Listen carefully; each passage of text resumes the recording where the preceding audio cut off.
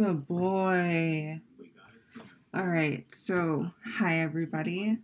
Welcome back again. Stay right there, Meeko. Don't you move a muscle.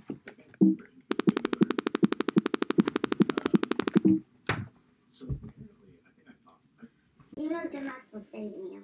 Okay, so in this video, I thought I would introduce my cats. So here we are. This is Meeko. He is so cute. He is all black. As you can see, I call him my little house panther because he looks like a little panther. And if you notice on his collar, you go show them your collar. Well, he's not going to show, but he has little fishies and they're so cute and he looks freaking adorable. All right, you can go. And then next we have my baby Kokoum. Come on, Coco. You doing okay? Just tired. Yeah, it's the middle of the night and I'm making my cats do this. I'm sorry, babies. This is my tuxedo kitty, Coco, short for Kokoum. And he is absolutely precious. When I got them both, they were both like skin and bones. And now they are gaining so much weight, which I'm really happy to see. But I think I'm going to start feeding them less. Don't let them know. They really need to lose a little weight. So the way that my house works, sorry, my bangs, I literally just woke up because I couldn't sleep. And I felt like talking to you guys. So the way it works at my house, my mom started seeing a new guy, and he has a big dog. His name is Blue. And so when Blue's over, I don't feel comfortable having my cats roaming around the house, just in case Blue decides to attack and eat my cats or something, or like if Eric goes out and doesn't watch the door behind him, I know for sure Coco would go running and zoom out that door immediately. So I leave them in my room while I'm not at home, when I'm at work, or if I'm not downstairs playing with them. So they definitely need more exercise. They need less food, that's for sure. I love them so much. And when they beg for food, I'm like, of course, baby. Of course I'm going to give you more food. But I think that's kind of harming them instead of helping. So anyway, I know in my last video, the dirty, flirty, and 30 questions about me, I did mention that my best friend Nicole gave these kittens to me as a surprise. So I'll go a little more into detail about that. So when I received these kittens,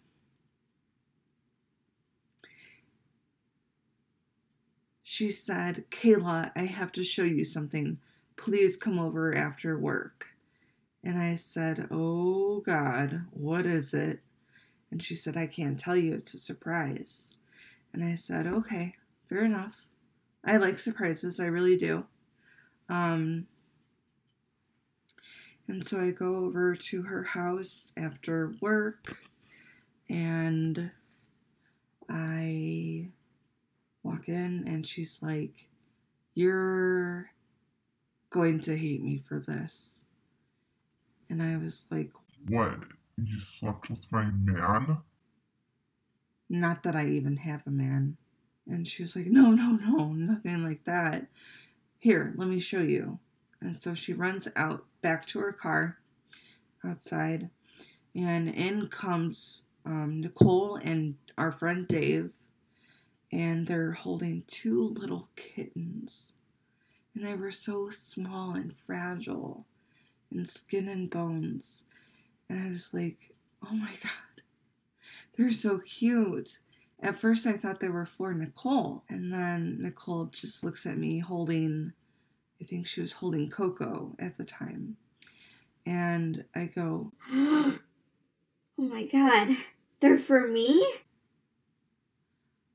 and she goes, yes. And that's when I became the caregiver of Coco and Meeko.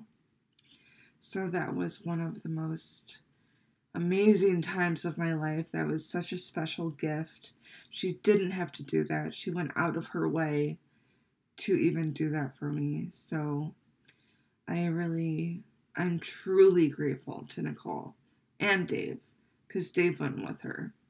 So I'm really happy. I couldn't ask anything more. Oh my God, look at them. Can you see them?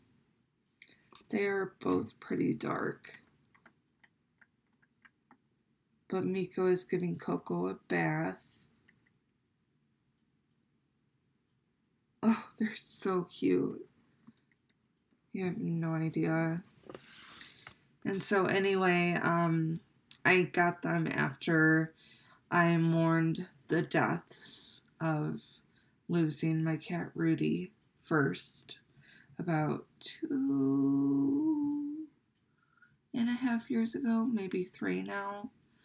And then I lost Bud last December, right before Christmas. So I really wanted some cats in my life, and Nicole made it happen.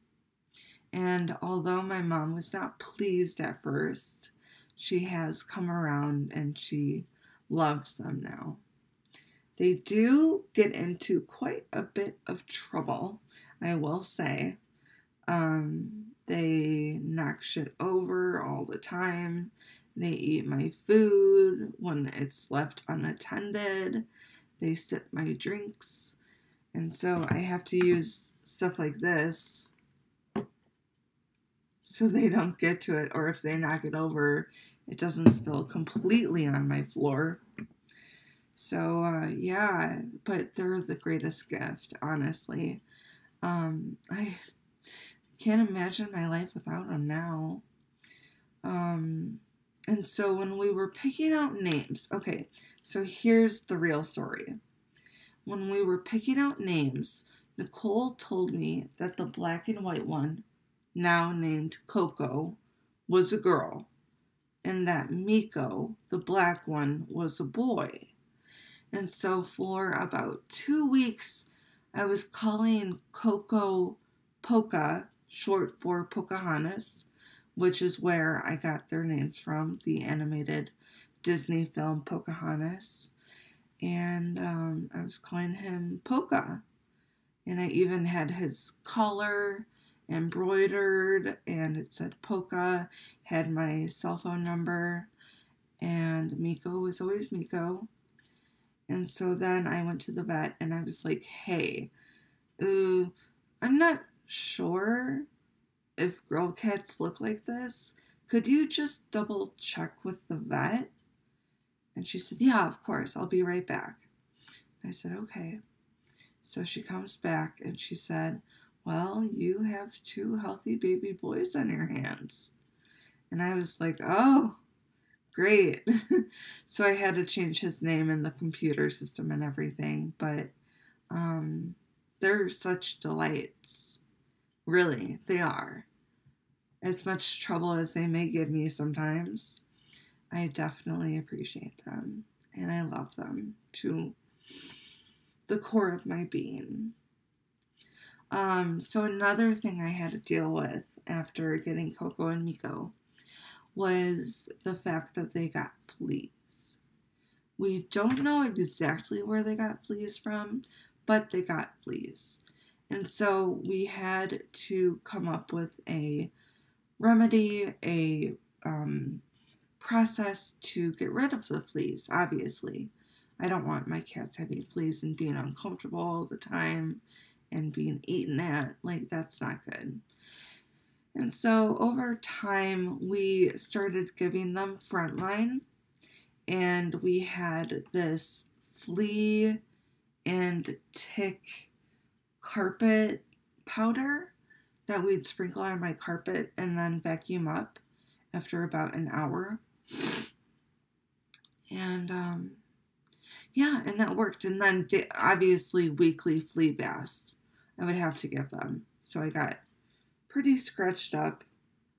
I don't know if you can tell, but I'm pretty scratched up from that. And so anyway, it's about, what do you say, guys? Like 3 months later? It's about 3 months later, and they're gone. The fleas are gone, which I'm really happy about. I'm so glad my kitties don't have to deal with that anymore. So, but yeah, I'm so in love. I don't even know what to say. I'm lost for words, really. You know, the worst part about them having fleas was the fact that it couldn't be an immediate answer or remedy. So I knew I'd have to treat them for a while. I wasn't sure how long. I'm actually grateful that it didn't take so long as I anticipated. Yeah, it was just like, because Coco has these freckles on his arms, right? Like little black spots on his white arms. And one day I looked at his forehead and I saw like 4 or 5 black things on his forehead. And I thought to myself, Huh, that's weird. I never realized he had freckles on his forehead. And then I saw one jump. And that's when I knew, okay, we gotta take them in and get them treated for fleas. So that's what we did. I'm a very responsible cat owner. I love my cats to the death. And yeah, I would really do anything for them. Meeko was born with a hernia on the right side of his belly. So we have to get that treated as well when I get them neutered. I'm still honestly debating on if I want to get them neutered or not. I can't tell.